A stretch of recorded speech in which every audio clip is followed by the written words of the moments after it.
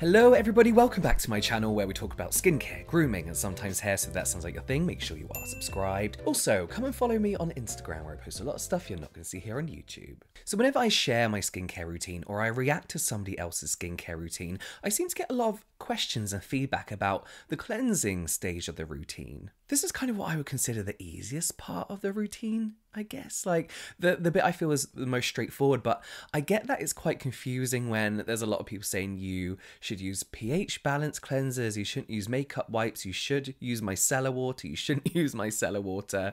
Oil cleanse for a minute. You know, there's so many different ways to cleanse and so much advice out there on how to cleanse. What I thought I'd do today is share my cleansing routine. That's morning and night, that's winter, summer, autumn.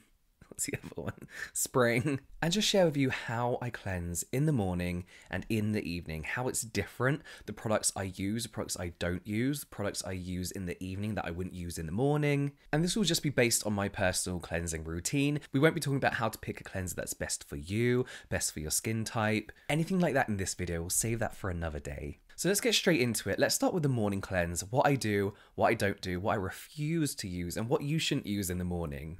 Good morning. So I'm in front of my vanity, so sorry about the uneven lighting, but I'm going to start doing my morning cleanse. So the first thing I do is get my hair out of the way. One thing, I use these little Velcro patch things. The reason I like to get my hair out of my face is because I use a lot of hair product, and the last thing I want is that hair product going onto my skin. A lot of the products I use are waxy and oily, and I would find that when I used to have a fringe, I get a lot of breakouts on my forehead, so I don't want any of that product going onto my skin. There's an actual name for it, but I forgot what it is. So in fact, in the mornings, I usually don't cleanse at all, especially as we go into colder months. It's something I completely avoid in the morning. I usually do a splash of lukewarm water. You should always wash your face with lukewarm water, no matter what the day, time, morning, evening routine. Immediately followed by a hydrating toner, so something like the Claire's preparation toner, or even just water, keeping that skin damp. Do the rest of your routine or go straight into using a moisturizer to help lock in all that hydration. The reason why a lot of people don't cleanse in the morning is because cleansing's drying. Even if you've got these lovely pH balance cleansers, when you're putting water on your skin, it's gonna potentially dry out your skin. Hot water, lukewarm water, steamy showers, all that kind of stuff is gonna take water from the skin. So if you can avoid water altogether in the morning, it might help. However, in the winter, our skin can get very dry and we might start using other products to help kind of like lock in that moisture and retain that moisture. For example, the CeraVe Healing Ointment I know is having a moment, but it's perfect for protecting your skin against transepidermal water loss when the weather is colder. The problem is with this is it lingers on the skin in a nice way. It's not too heavy, but in the morning you might want to wash away these heavy ointments, oils. I know if I keep these on my skin, I tend to break out. So sometimes in the winter you might have to cleanse. So if you do, in that case, I would just go for a one-step cleanse using your cleansing balm, something with an oil in, like an oil-based cleanser. Anything that says milk on it, milky cleansers are a good idea as well. Or cleansers that don't foam, non-stripping cleansers. Not that all foaming cleansers are stripping, but they tend to be. This way we're not doing too much water situations and you don't strip your skin or make it drier. So in the morning, I've splashed my face with water. I'm going to take a spritzing toner, like this CosRX one, the Centella Water Alcohol-Free Toner. I'm just doing it to rehydrate the skin.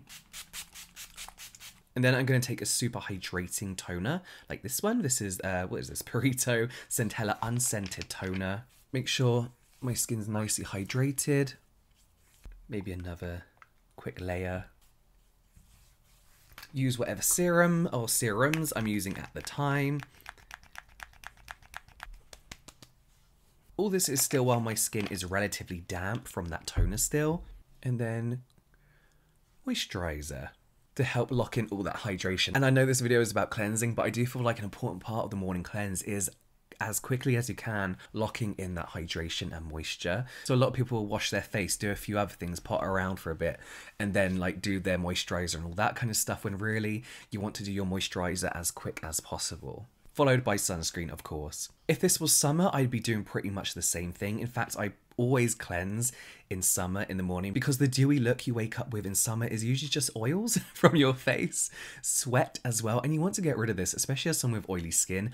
This will break me out if I don't cleanse this off. But again, I'll be doing the same thing. If I have to cleanse in the morning, I'll be using milks, I'll be using oils, I'll be using balms. Face wipes, micellar water, cleansing waters, I personally find too drying for my skin.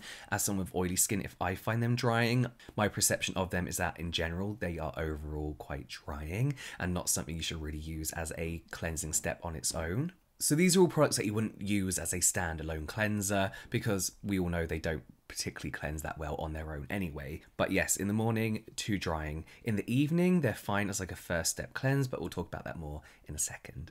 So moving on to the evening routine, you'll notice it's still light outside. This is because I do my evening routine pretty much the moment I'm done for the day. This is usually because I like to get sunscreen off as quick as possible. But also I become very lazy in the evenings. So if I just do my skincare routine when I get in from wherever, or when I'm done for the day, it's done. I don't have to worry about it for the rest of the night. So my little bits of Velcro go back in to keep the hair out of the way. As we discussed in the morning routine, it stops any product from going onto my skin. But also I have to say, like, if your hair's in your way, you're usually going to get cleanser like left in like your hairline. And this leads to breakouts. In my personal experience, if I don't wash this away, I get a very spotty hairline. So the evening cleanse for me is all about the double cleanse. So we know about double cleansing. It's the idea of cleansing twice. Your first step cleanse to remove waterproof products, so whether that's makeup, sunscreen, things that have been made to stay on your skin throughout the day. And then of course your second cleanse just to help cleanse your skin. Now, when it comes to a double cleanse, you can double cleanse with whatever cleanser you have. If it's a budget issue, you don't have to buy a cleansing balm, a cleansing oil, then a face wash. You can use your cleansing balm for your double cleanse. You can use your normal cleanser for your double cleanse, you know. Modern day cleansers like this have surfactants in that are good enough to help remove waterproof makeup, waterproof sunscreen. But you may find that you just have to scrub a bit harder. And that's my issue, is I'd rather just use an oil cleanser because it's gentle, there's no tugging, and it just melts the product down effortlessly. With this first cleanse, really take your time massaging over the skin and making sure you're getting everywhere as well, like we said, in that hairline. Round by here. I feel like people forget to cleanse their temples a lot. Under here, by the nose, around the eyes as well. As I was saying, you can use any cleanser you want, and you can just put that cleanser onto dry skin to act as like a cleansing balm or like your first cleanse. But yes, you don't have to spend a ton of money on a cleansing balm or cleansing oil. You can use a micellar water or a makeup remover as your first cleanse. However, they are not cut out to do both cleansing stages or be a cleanser on their own. But they are a good first cleanse at breaking down everything that you need to get off your skin. With cleansing balms and oils, I feel like this emulsifying stage where you add water, it creates this milky, not a foam, yeah, a slight milky foam. I feel like this is such an important stage of the double cleanse and cleansing in general, because it really does help get rid of any residue, makeup, sunscreen, sweat, pollution and dayness that you have on your skin. So once that's emulsified, you rinse away. The majority of cleansing balms and oils now emulsify. You may get a few more oldie-fashioned ones that ask you to remove with a cloth. I personally don't mind them. I just find them a bit of a faff when you can get these emulsifying ones that rinse away super easy. Okay, and then you want to go in with your second cleansing step, whatever that may be, as long as it's not micellar water. Makeup wipes, makeup remover, face halo, makeup removing sheet, whatever they're called. You just want to use an actual cleanser. So again, your cleansing oil, your balm, your milky cleanser, your actual foaming cleanser, well, gentle foaming cleanser. Onto damp skin. And again, spend some good time massaging into your skin. I think the 1 minute, 60-second rule that a lot of estheticians talk about and preach is a very good guideline. I feel like just because it helps you remember to get everywhere on your face, all those nooks and crannies, places that you may usually miss. And yes, I would usually be doing this on my neck as well, but when I mentioned this before, when you film, it's not easy. It's a really difficult setup. Or I'd be doing this in the shower. You can wash your face in the shower, just be very gentle, as long as your shower water isn't boiling hot and you're not sticking your face under it and it's all like attacking your face, you know, kind of like splash it onto your face. And then you rinse away and then carry on with the rest of your routine. Again, hydrating as quick as possible, locking in moisture as soon as you can. Let's talk about skincare tools. Now, no skincare tool is a must-have. They're all extras. Cleansing brushes, silicone brushes, makeup erasing cloths, halos, scrubs, sponges, anything like that. None of those are essentials. I'm definitely not a fan of spinning brushes because they make my skin feel very sensitive and quite raw, even if I'm putting the lightest pressure or no pressure whatsoever on my face. And I honestly feel like these like cloths and things like that are just fancy makeup wipes. Like they may be getting more of that makeup off, but nothing beats just using a good oil cleanser to remove makeup and sunscreen.